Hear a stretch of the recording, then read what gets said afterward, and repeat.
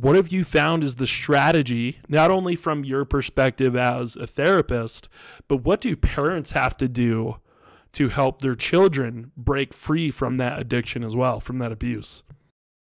Well, the first thing I think is just to have a basic understanding of the neuroscience behind substance abuse. And I put a chapter in my book that explains how dopamine works in the brain. And the real important message for parents is the fact that their child's brain is in the process of developing. Our brains don't get developed fully until we're around age 24 or 25. So it's really important that parents understand that their child's brain is in the process of maturing and developing and forming those critical connections that that child will need in adulthood. Rick, I got to challenge you there, though. I'm 26, and my wife tells me that my brain is far from developed. So well, you might be a little bit delayed, Andrew.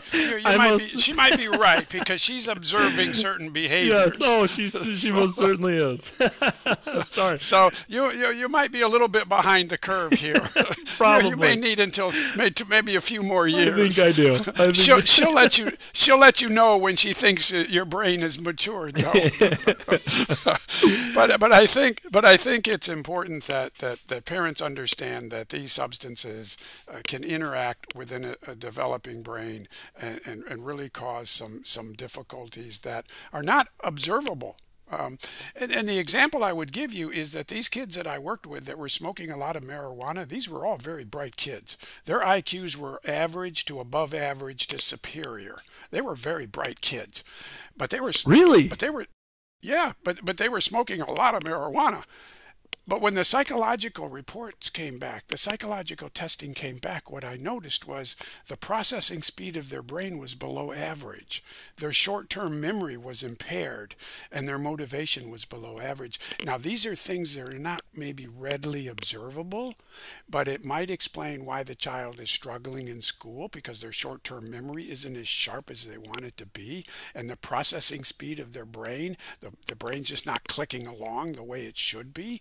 These are some of the effects that marijuana has on a developing brain. So parents just need to know that it's important that they do everything they can to protect that child's brain. Can I ask, is that a cause or is that an effect? Is that the chicken or the egg there?